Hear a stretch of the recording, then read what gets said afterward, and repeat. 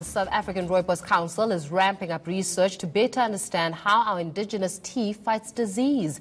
A hefty 4.5 million rand will be invested in probing rooibos's potential reduction of allergies, heart disease, diabetes, as well as skin cancer. So scores of South Africans suffer from these diseases. And to discuss the matter for more, we've joined in studio by Rooibos Council spokesperson Adele Toit. Adele, thank you so much for joining us this afternoon. What inspired this? I mean, 4.5 million rand is not a decision that you make overnight. Clearly, they must have been sparked by some kind of inspiration in terms of the healing properties of rooibos. Absolutely. So we know and love rooibos, but we don't necessarily know how it works and what it does, specifically when it comes to health benefits. So the Rooibos Council is really committed to doing research into rooibos and scientifically proven the benefits that we know are there.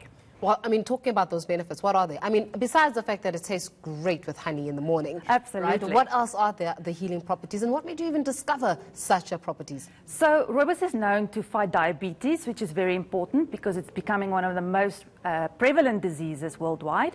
It also helps to fight heart disease in many different ways. And recent research done has proven that rooibos actually helps to fight stress. Stress? Now, how? Yes. So there goes my chamomile tea. What was I doing? Mix it with rooibos and you're fine. So it helps to lower the stress hormone called cortisol, and that helps you to manage stress, which we in South Africa really need a lot. Absolutely. Yeah. So when we're talking about, the research in itself, 4.5 million being put in it, how exactly will the mechanics work of that research? So there's a couple of research projects going on. One of the most important ones and the biggest ones is one that will take place at the Cape Peninsula University of Technology, and we'll do human trials where people will drink rooibos tea, and we'll look at the benefits and the heart disease protective elements of rooibos. So we know rooibos protects the heart, but we want to see more closely what exactly it does to cholesterol, to blood pressure. So people will be drinking rooibos tea for 12 weeks, and then we'll do research. That's all they have to do. They have to literally drink rooibos tea. Yes. This is the best job in the world. Yes, right? Absolutely. But when it comes to lifestyle illnesses, I think that you're touching on a very intricate point, because the lifestyle illnesses are usually caused by our diets and what we consume, and the fact that we do not exercise. We consume a whole lot of fatty acids and a lot of nonsense, and then we sit in front of the television or we sit behind our laptops because we've got deliverables to meet, but we're not actually doing anything with our bodies. And this is a growing phenomena in the country. So you're saying to me that maybe the healthier option will be to drink rooibos after I have a meal, so that they can actually, and the properties of the healing properties of rooibos can start working in my favor. Absolutely. And we should be taking about 5 to 7 servings of fruits and vegetables, and we don't. Us in South Africa, we take about 1.5 servings, and that's really bad if you think about it. And if you drink a cup of rooibos tea, that can substitute those antioxidants that you're not getting through your fruits and your vegetables. And I mean, looking at the fact that it's just the fruits, the vegetables, around stress, the healing properties of the stress, and also looking at the research that comes in with it.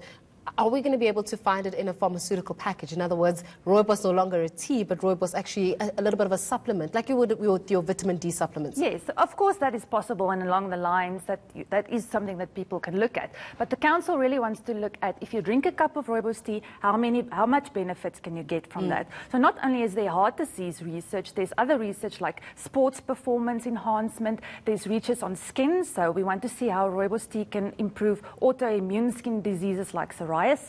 There's also, even at the University of Stellenbosch, they're doing research on skin cancer and how rooibos tea can prevent skin cancer from developing. That's a very interesting. And looking at specifically a gel or a cream that you can apply to fight the inflammation that comes when you get sun exposure, and prevent skin cancer in that sense. So it's very exciting. I have to ask, what took us so long to actually embark on such a research? I mean, rooibos has been around for donkeys. It's almost as though the solutions were staring at us in the face, but we couldn't make the decision of actually going forward and making it something where we research it, with that much of tenacity. So what made us take so long? I think the research has been done for a long time, and there's been things that we're focusing on. But now I think it's more of a strategic direction on what do we want to focus on, what do we think rooibos can work for. And one of the other things that really is interesting is that we're looking at studies to see how rooibos can improve hay fever.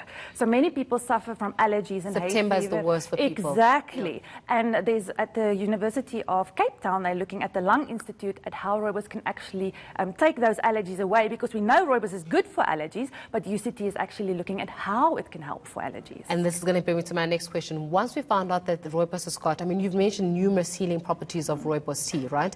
Currently, South Africans consume it without even thinking much, because it is more affordable, and also it's granny's tea brewers. So you'll definitely drink rooibos tea just from a family perspective, right? Yes. However, does that not then implicate the cost of rooibos going forward? Because if I know that rooibos can prevent skin cancer, or rooibos can help me with hay fever, or rooibos has got healing properties for lifestyle illnesses such as diabetes, surely this is an opportunity to raise the prices of rooibos so that you're able to account for the research that you're currently doing. It is possible, but at the end, when you make an extract or a gel or any other product from rooibos tea, you still need to use the rooibos plant that it is harvested where it is harvested.